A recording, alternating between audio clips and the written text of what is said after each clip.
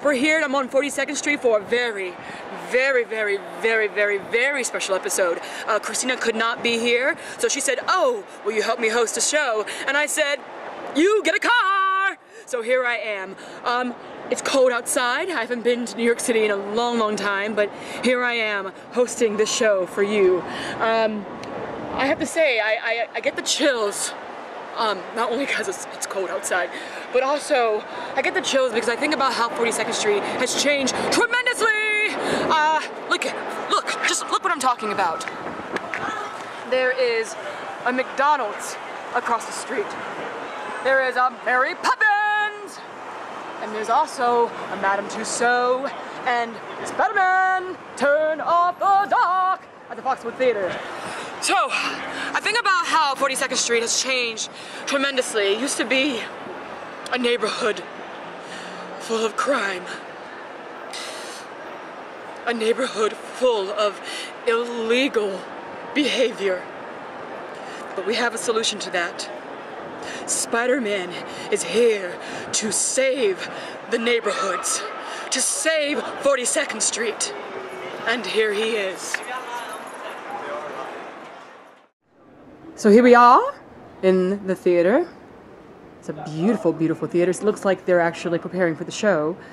I used to act myself. I was in a movie called The Color Purple, where I had the most famous line, and that was, "You told Hoppo to beat me." I wish I had that opportunity to do that in the theater, but sometimes life guides you in different directions and you have no idea where you're going, but you just go with it. So here I am, just enjoying the opportunity to be inside of a Broadway theater. This week was a very interesting week for Spider-Man. The E! Network came in and conducted a couple of interviews, and we celebrated a very special birthday! So what you're going to see is behind-the-scenes footage, and also a couple of interviews from cast members. Matthew James Thomas, he plays a Peter Parker Spider-Man alternate and also performs in the matinees. Michael Mulheron, he plays the Daily Bugle's J. Jonah Jameson. Patrick Page, he is the villain of Spider-Man, the Green Goblin. Rebecca Faulkenberry, she plays the red-headed cutie, Mary Jane. And Reeve Carney, Spider-Man himself. Hi, how are you? I'm Michael Mulheron. I play J. Jonah Jameson here at Spider-Man. Turn Off the Dark, our abnormally long show title. And this is my humble abode here at the Foxwoods Theatre. Unlike every other Broadway theater I've worked in where everything's upstairs, we're down in the basement here. So we kind of think of ourselves as Chilean miners. I'm Rebecca Foxwoods. I play Mary Jane in Spider-Man Turn Off the Dark.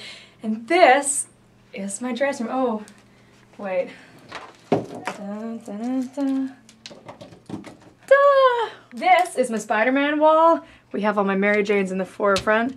She is pretty buster, if you can see. We don't have those costumes in the show because we are family friendly.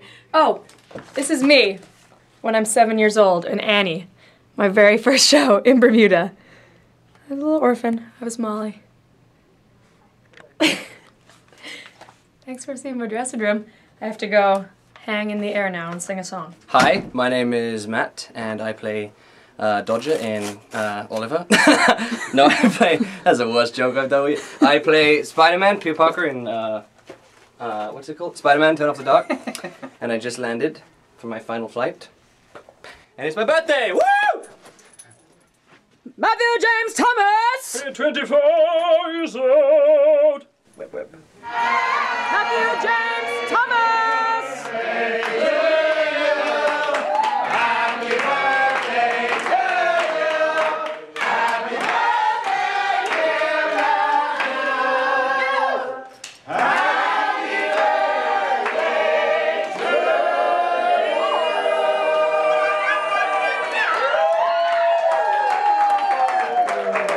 So we just had an extensive tour, backstage, through the sets.